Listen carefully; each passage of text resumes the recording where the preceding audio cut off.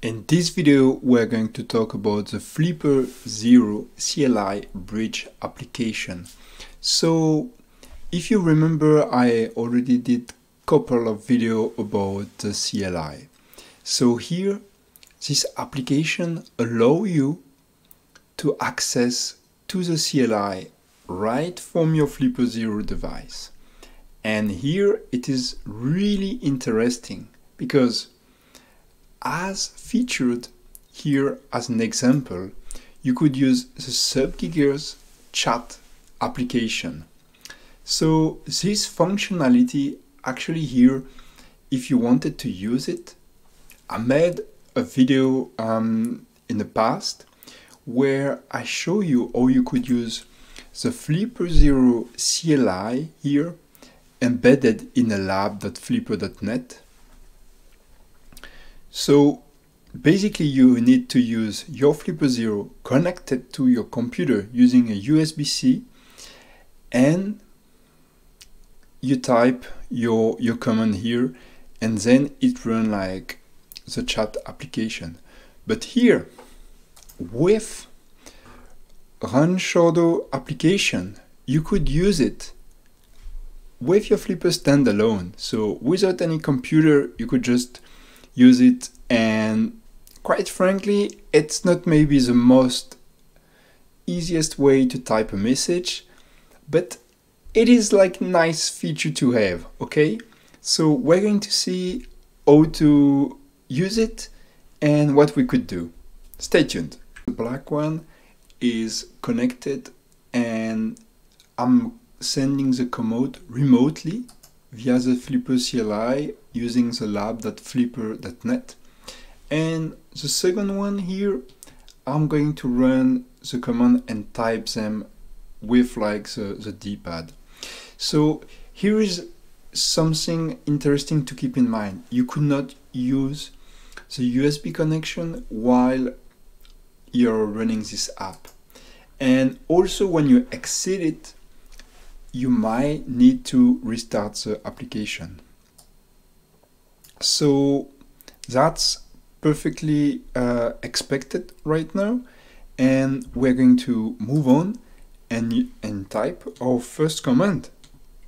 So here I will type the free command in order to see what are like some free space. Okay, so you could see it's a bit blurry, but it's fully working actually. Okay, so now I'm going to use another command. So you see here I already typed Sub-GHz and now I want to make a space.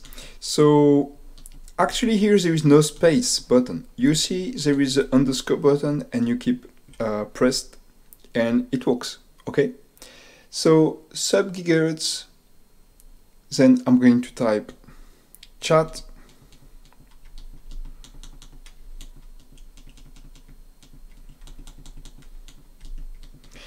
and now again a space, oops, and now I will put the frequency in hertz. So I decided here like to use the 433.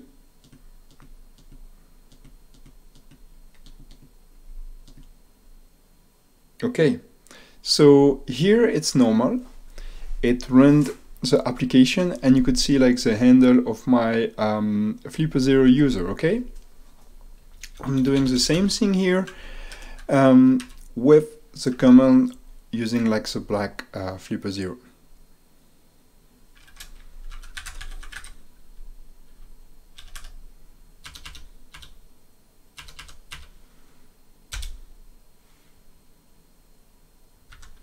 Oops, my bad, made a typo. Okay, so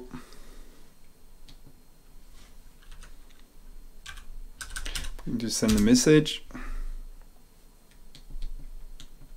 and you could see here that my FlipperZero Storia have sent here like hello message to the FlipperZero below here. So let's respond him.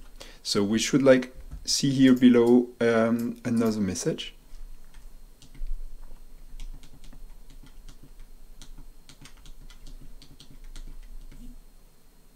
Okay, I say hi. And you see indeed like the message. So yeah, it's not like really, I will say, handy. You cannot like type a really long conversation using this. It's like almost going back in days when everybody has a Nokia phone before like smartphone. And yeah, when you quit also here, it's going to say that the user left the chat. Okay, let's sum up what we have seen here.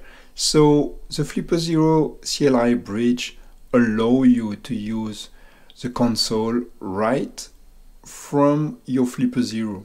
So that's really interesting, especially for the Sub-GHz chat. Now for the other like command, let's say for instance date, I don't really see the point here of like running it from the console instead of like using the application that has a nice user interface, for instance. So maybe in the future it's going to give us like more possibility, especially when you are like using the different commands that are present in a console, or allow you to have like additional action that you could take. Especially the Sub-GHz, there is no other way to use it for like the chatting than using the console at that point. Maybe if people are keen on the LoRa development, because there are like a lot of project around chatting like application using LoRa and ESP32. So if we, let's say, have this on a flipperzero, that could be interesting, especially now with the external antenna that will allow your flipper to extend its range. So thank you for watching this video and stay tuned.